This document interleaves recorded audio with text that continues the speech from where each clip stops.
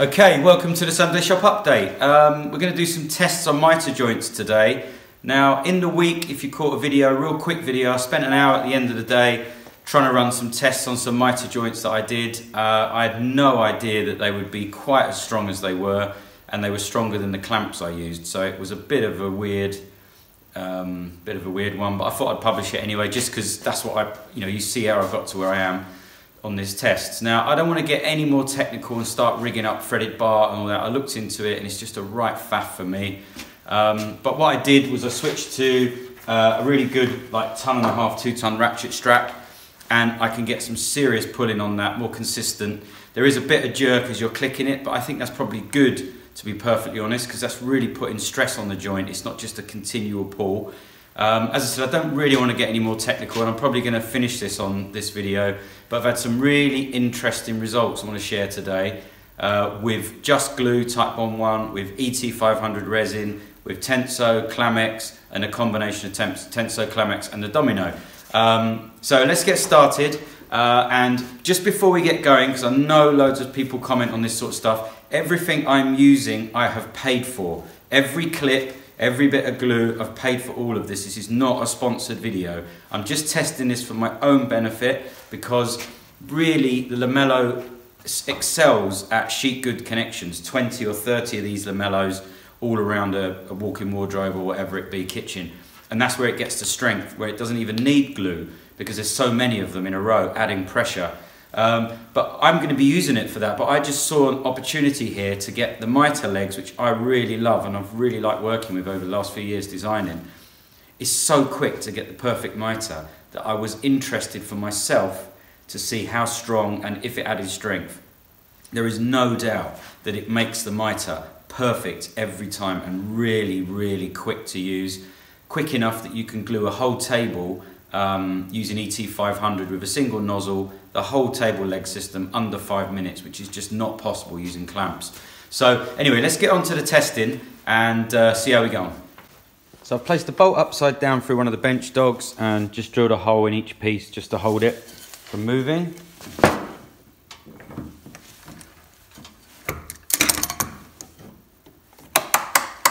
Okay, just to be clear, the last test with the pressure was at 50.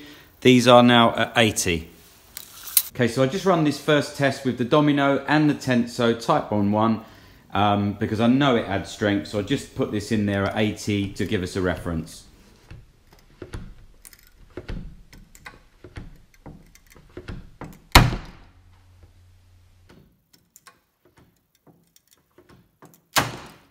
So this is the Lamello Tenso.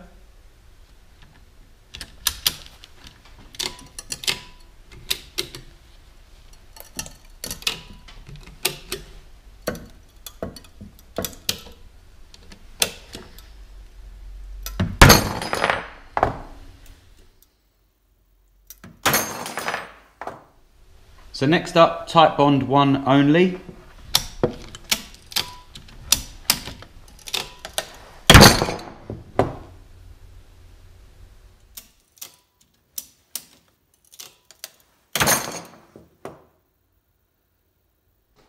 Okay, this is now the Lamello Clamex.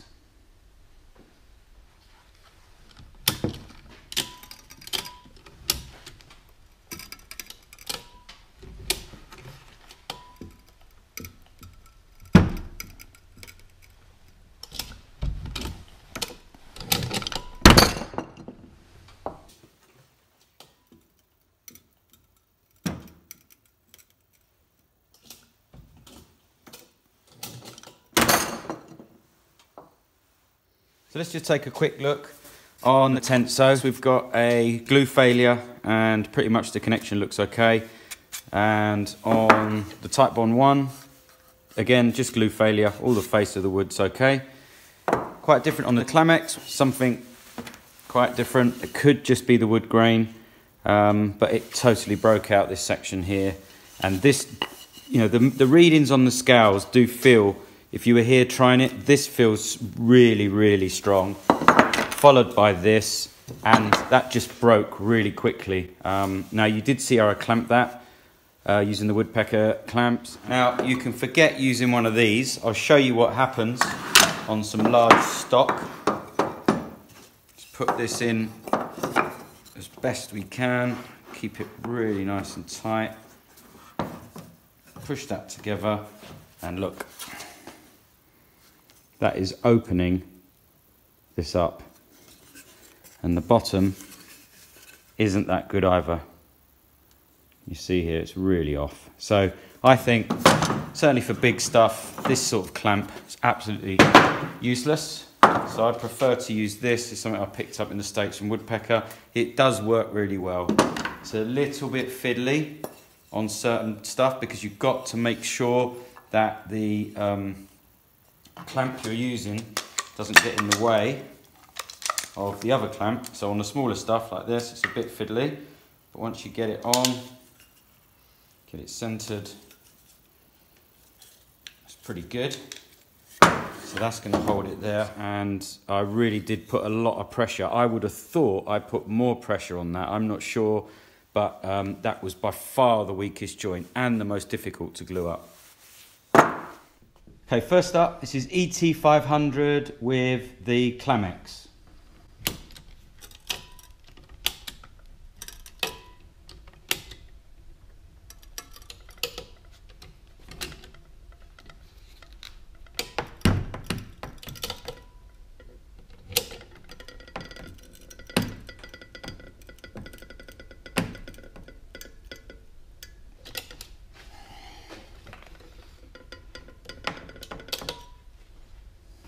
Whoa, that's actually bending.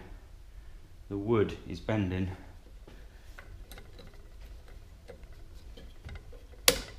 Even the ratchet strap's not strong enough. Or I'm going to get hit by it. That's insane. It's 18. It's 19 then. 2,200.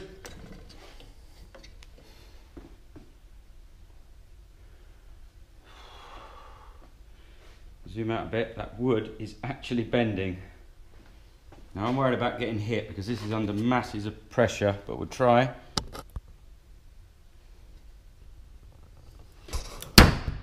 There it goes, it's just broke. Whew. 2,000 max. Let's have a look. Clean break, what's interesting. God, I can't. That is so strong, I can't even release the ratchet strap. And it's still holding. Oh, there we go. Fantastic. That really is a good result. That was over 2,000. It's still, if I take this off, that is still trying to hold on. Just broke it there. I couldn't actually pull that any harder with that ratchet strap. That was over 2,000. We'll look at the playback. Or I'm going to get hit by it. That's insane. It's 18.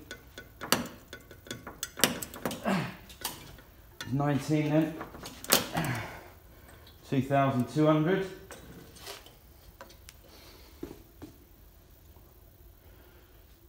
So the results are a bit misleading here because this feels so much stronger than the others and took a lot longer to break. There it goes, it's just broke. Whew. 2,000 max. Let's have a look. Clean break, what's interesting. God, I can't. That is so strong, I can't even release the ratchet strap. And it's still holding. Oh, there we go. So this is the Tenso with the ET500.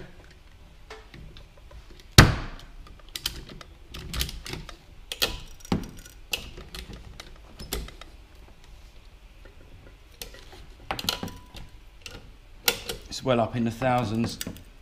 1,500, 1,800, 2,000.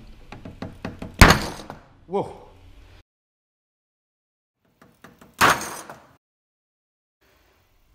So now the ET500 with just traditional clamps.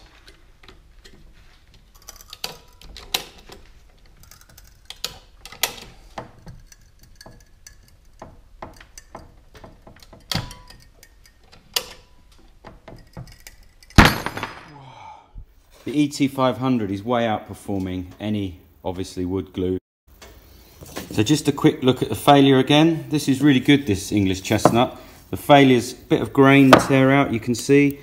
Just the glue as normal. These are both really interesting. So they've both kind of cut themselves a little biscuit in around that joint, so they really glued.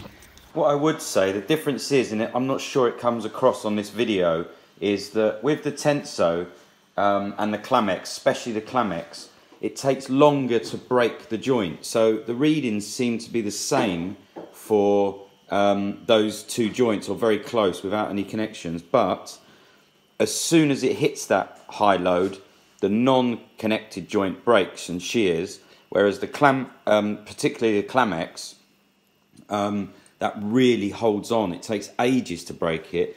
So it is adding a lot of strength and keeping the pressure off the glue for a lot longer. Okay, TiteBond III and the CLAVEX.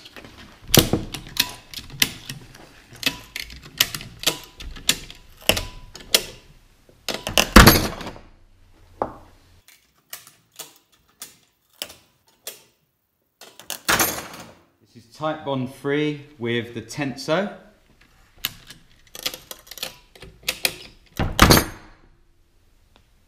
Wow, that seemed really low to me. So TiteBond III, traditional clamps, no connectors inside.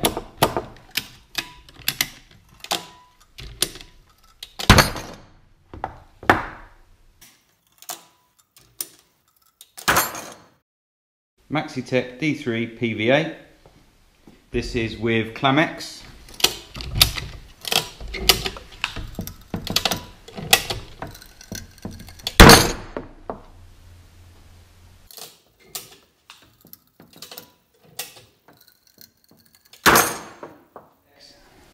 Maxitek D3 PVA with Tenso.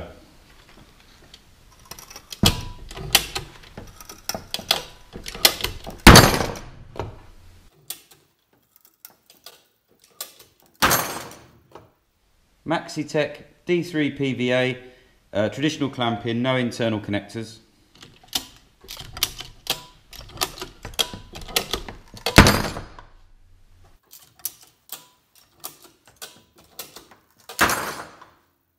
Okay, well, you can make of that what you will. It isn't a scientific test, I agree, but this is not a science lab, and that's about as complicated as I want to get. For me, the obvious choice is to use, depending on the fitting, the CLAVEX, or you can use the Tenso if you don't want to see any hole, and just use ET45. It's a real game changer for me because I love using the ET45, but it's the open time is a pain because you need to be really quick with your clamps. And let's not forget the fact, I may have said it before, but the system's really designed for, a Lamello system is more for sheet goods where you're using multiples of these CLAVEXs or Tensos, and believe you and me, you get 4 or 5 of them together and you don't need any glue. But for these kind of leg joints that you can see me doing here, and I can only get one in, then obviously the glue is important, although depending on the design, the last table I built, I actually put it together using the CLAVEX with no glue or resin, and it was really sturdy. And the other thing to point out is there is 3 clamps per mitre in this system. You might get away with a bit less if you're going to clamp across like a picture frame, 4 corners, but you're still talking about 4 clamps. So on the table leg design, that's 28 clamps. And on that table I use none. And the other benefit is the twist. So if you're clamping like a picture frame and you're using long clamps there and the other ones, you can get, and often with the pressure, you'll get some kind of twist in it.